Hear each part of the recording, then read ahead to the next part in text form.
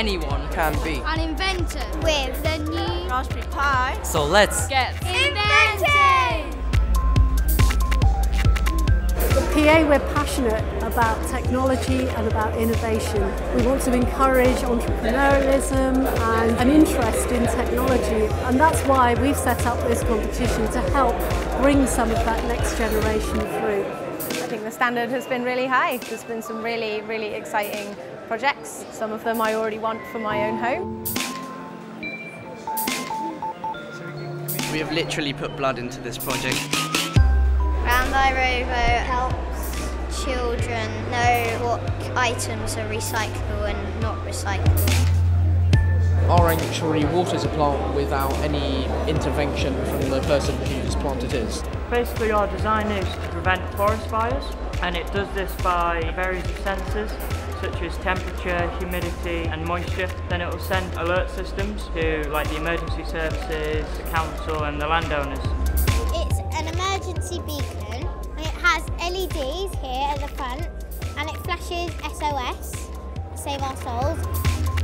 Our product is the Sun Pi. It's a UV risk calculator which takes into account the UV readings from the sun, the factor sun cream that you have and your own personal vulnerability to the sun.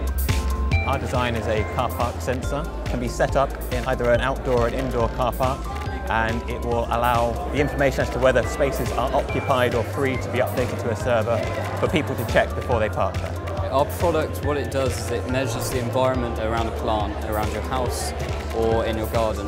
What it does is you've got this chip and that's sending data from the plant to the Pi, where it's then viewed either by your phone, tablets or computer anywhere around the world.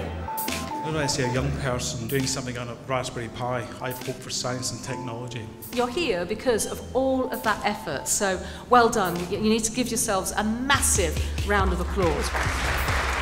And the winners are Pi and Mighty. Really happy.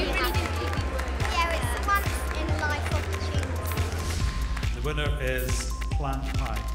Yeah, well, we all feel great really. Yeah, we can't wait to just continue with it, produce a product that people could possibly buy, continue making projects with the Pi and programming and such. And the winner is Wetter Forest.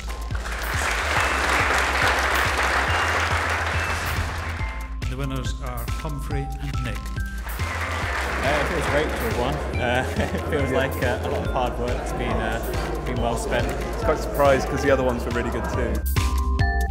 As a company, being involved in a competition like this and seeing what young people are doing just makes us immensely proud. It's what we set out to do. We set out to make changes, but of course the change doesn't come from us, it comes from the young people. I think this is a great opportunity here to be part of the competition because there you can actually get feedback about the project you're doing. It was very invigorating to see the amount of creativity and energy and effort that the teams put into their work, and that rubbed off on me in a good way.